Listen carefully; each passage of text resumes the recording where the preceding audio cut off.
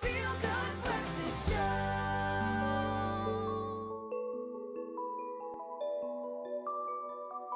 Water has no substitute. Use it wisely. Water Week has got us thinking all about the need for a sustainable use for the scarce resource, and today we're privileged enough to have Henk Ovink in studio with us, who advises the Obama administration on water management, and the Consul General of the Netherlands, Bonnie Horbach, who has brought him to South Africa to try and find local solutions that we face, of course, for the challenges that we face in South Africa. So it's very good to have both of you here, and of course we're talking about a very, very important topic, the need for water. I'm going to refer my first question to you first, Bonnie.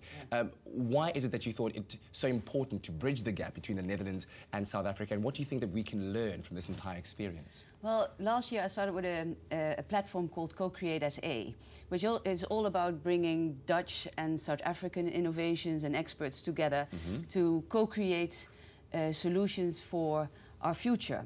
And I think we can learn from each other. Yes. You know, it's not like we have the solution for a problem, but putting the right people in the room, something happens, and we can co-create sustainable solutions together. And that's what I try to do with getting Henk here to talk about water. And a man of great expertise indeed. I mean, we're talking about the fact that you advised the Obama administration. You've been part of the Hurricane Sandy task force in the USA, so a lot of very big and important projects. What have you found being the challenges facing us in South Africa, maybe in terms of cities, and how we can make water work for communities? South Africa is no different than a lot of other places in the world.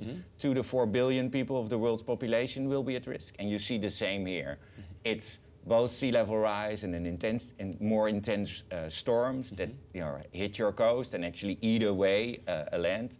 And I think a little more south it is Strand, where you can actually see it, but there are other places.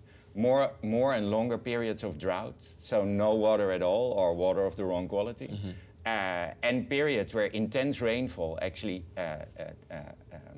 is hitting your cities very hard, and your cities, both the pavement as well as the sewage system, can't deal with it. So there's a multitude of issues that have to deal with flooding, scarcity and quality of water that you have to address. Wow. I heard an ad once on radio saying that the Third World War, perhaps, in the future might be fought over the scarcity of water as a resource. How far are we from something as extreme as that happening? I'm trying to just gain a gauge of how extreme the problem is right now and how far we are from it really kind of toppling over. So the problem is very extreme. World Economic Forum did not for nothing put it at its #1 risk worldwide. But there's another problem, and that there's no awareness. Nobody read that in the paper. It was not. So I'm happy we're actually talking about it here now. But nobody really thinks water is the next move to a big conflict. Yes. I'm not going to say this is the next world war, but the tension is there, and there is a conflict. Now, I'm a bit of a straightforward kind of guy. I think we have oceans and oceans of water out there. And with global warming, polar ice caps are melting, so ocean levels are rising. On the land front, we are having a lack of water. So why not just take the water out of the ocean, desalinate it, distribute it? Is it not that simple? No, it's not that simple. On the land side, we don't always have too little water. With a lot of rainfall, we actually have too much water. There's a lot of water in the air and in the soil. So there will be a multitude of solutions needed to face the problems of tomorrow.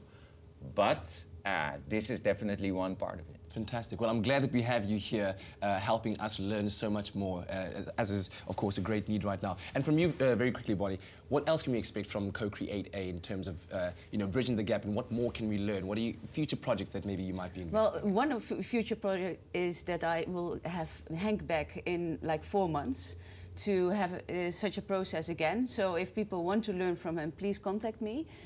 We have a Co-Create SA fund, and we fund small projects which are based on South African-Dutch cooperation, long-term partnerships, solving challenges that you are facing here. So it's needs-based. So we'll continue with that for the next years, hopefully, at least as long as I'm here. Fantastic. Well, thank you very much, both of you, for being here this morning.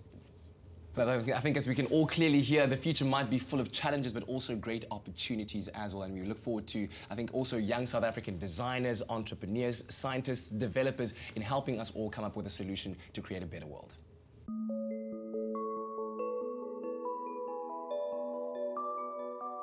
Water has no substitute. Use it wisely.